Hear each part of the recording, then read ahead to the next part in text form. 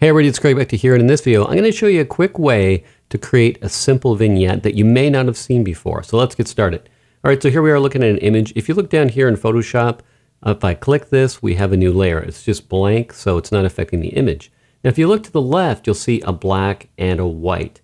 Now if you don't see that, if you hit the D key, that's a quick shortcut. If you want to toggle that to the foreground or background, you hit the X key on your keyboard. So if I hit that to the background, we have black on the background. If I hold Command Delete on the Mac, then you can see we now have a black layer. So what I'm going to do is I'm just going to click on that and I'm going to disable that. So now what we want to do is we want to come up here to the elliptical marquee tool. So you see that right here?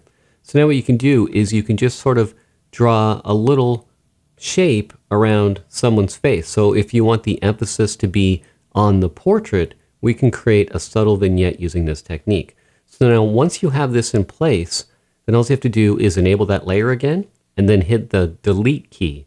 So now we've deleted that, and then if I hit Command D, that'll get rid of the marching ants. Now the next step is to go to Filter, we can say Blur and Gaussian Blur, and we can give this like a Gaussian blur of 400 or 500, and we just want to blur the lines of that heart circle that we had there.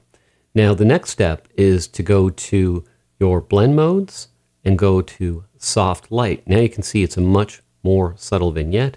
And then the last step is to just reduce the opacity. So we could take this down to say maybe 20%. You can see when I toggle that on and off, it's just sort of a subtle vignette. It's a different way to do it. You can even take that opacity down to say 10 if you want. You can really play with the opacity there from anywhere 10 to 15 to 20 and to get some different subtle effects. Now, if you still feel like you want the bottom part of the image to be darker, I'll show you one last thing, and it's just to create a simple gradient.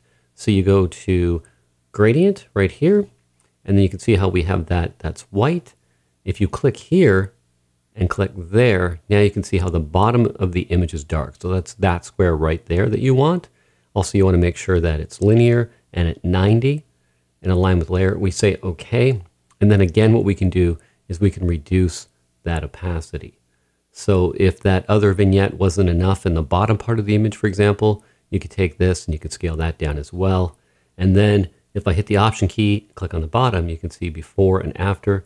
It's just sort of a subtle, gradual vignette with a little extra fall off. So that's just an extra tip there, adding that gradient fill. Anyway, I hope you found this video helpful. If you found it helpful, give me a thumbs up. If you're not already a subscriber, click on the subscribe button and click on the bell notification to get email updates of my next video. Anyway, thanks for watching this video. If you have any comments or questions, post them down below. All right, I'll see you in the next one.